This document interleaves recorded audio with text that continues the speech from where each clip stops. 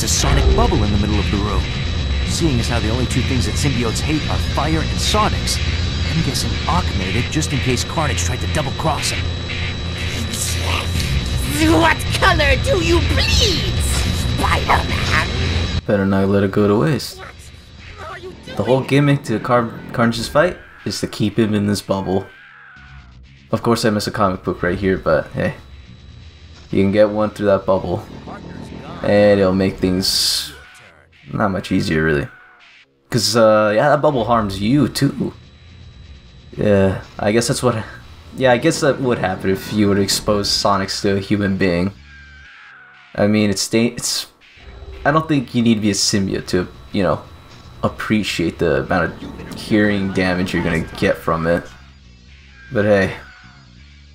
So here's an interesting fact about Carnage. He's one of the only bosses you can web yank and grab. This is how you're meant to fight him. Is to make sure he does not escape that bubble. Of course, if you could try other alternative methods, but are you really a good Spider-Man player if you do that? Are you? Well, whatever. This is also a pretty easy, cheesy method, but hey.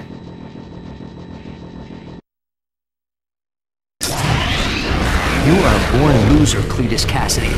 Like I told Mysterio, no one can control the symbiotes. No one I've met, anyway. Take a breather, Spidey. It's over.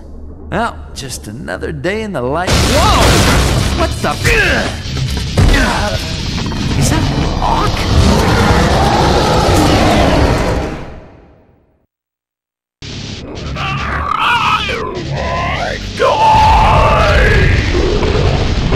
This is gonna blow. I gotta get out of here. Well, Spidey versus Monster Ock. The unholy fusion of Carnage and Octavius. Lots of nightmares to be had, I guess. Although I personally never had them.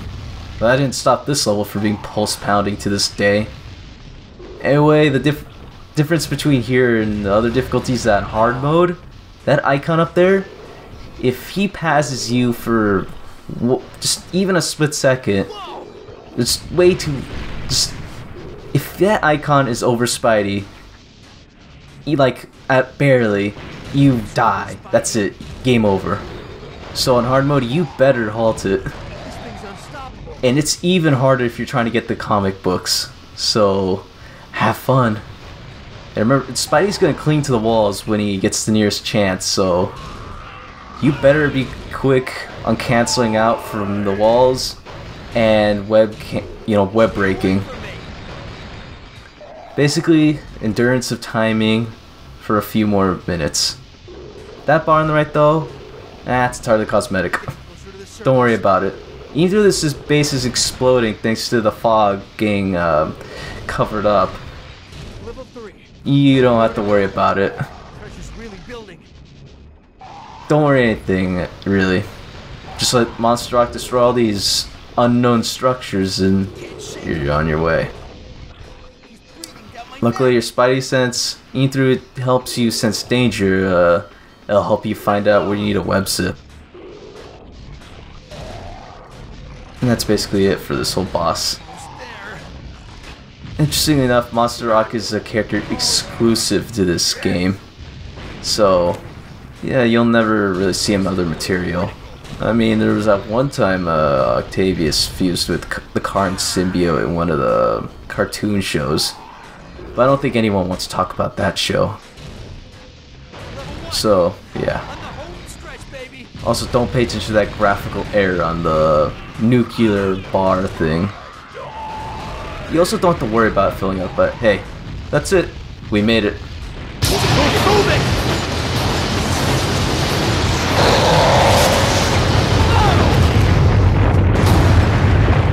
Oh no, Ock! After all that, it was the symbiote that saved Ock. You've got to be kidding. Perfect end to a perfect day. Huh? What the?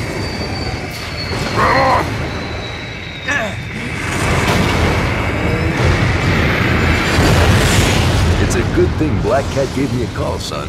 Looks like just in time. Hey, Spidey, can you get us Captain America's autograph? Oh, brother. Punisher, do you have any threes? Go fish! So, nice of you to join us for once, Spidey. Oh, I'm sorry. I was out saving the world. Beating you guys at cards ought to be pretty easy. Your spider sense won't save you here. Look who's talking, Daredevil. You've been looking at my cards all night. I don't need to look at your cards, Punisher. Your bluffs are so obvious. Okay. Let's keep this a nice, friendly, clean game. Who keeps inviting this guy? Hey, will you guys keep it down? Hey, loosen up, kids! I'm on fire!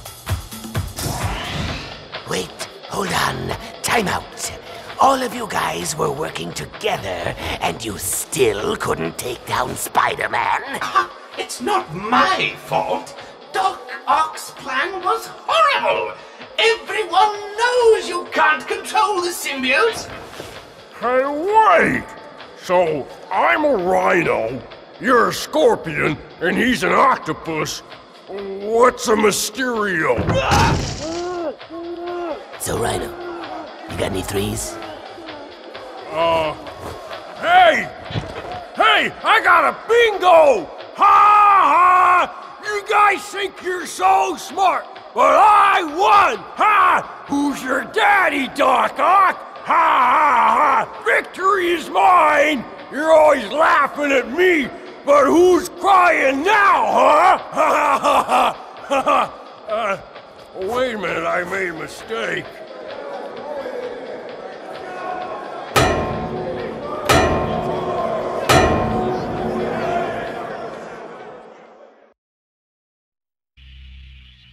And that's it for the game.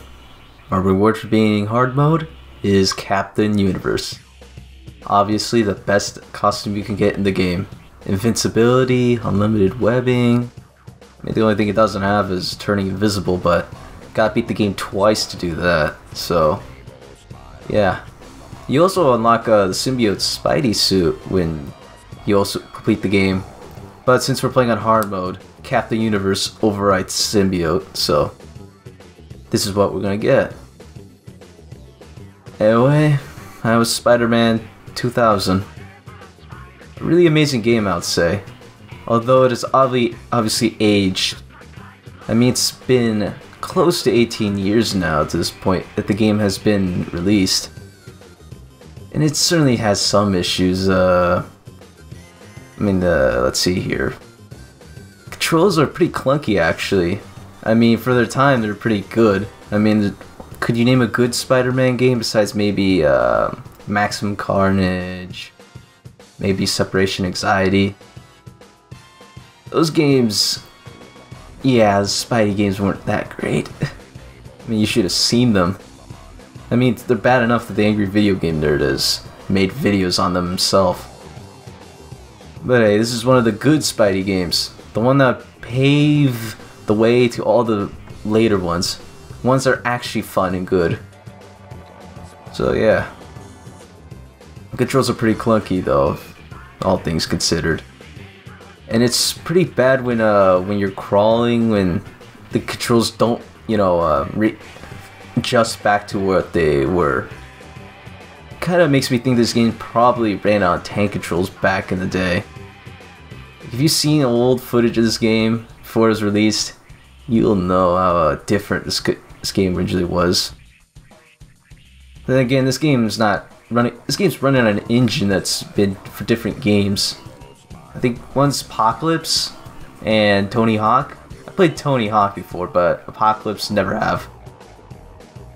I don't know if the controls of that game probably influenced this one, but yeah. Other than that, the game's pretty fine. I mean, I guess a few levels here and there I don't like, the sewage treatment stuff, but the games are fantastic all around. A must play, I'd say. So yeah, there's not much else to this. I mean, it's well written, but it's pretty simple. But hey, it's the simple stuff in life that gets you the best results. Of course, this isn't going to be the last time we'll see Spidey. There was a sequel not developed by Neversoft, but by Vicarious Visions, who you may know as of recent, the remasters of the Crashed Insane trilogy. Yeah, they made a sequel. I'll let's play it too. Although it won't be, handled nearly as well as this one. Anyway, yeah. I'll say this much about Inter Electro. It's definitely not as good as this one. It has some good ideas, but the execution, some levels, Anyway, this is the end for Spidey. Spider-Man 2000 for the Sony PlayStation, Nintendo 64, Sega Dreamcast, and PC. Fantastic game all around. You should play it. Anyway, that's it for me. Signing off, Not Your Usual Zero. See you next time.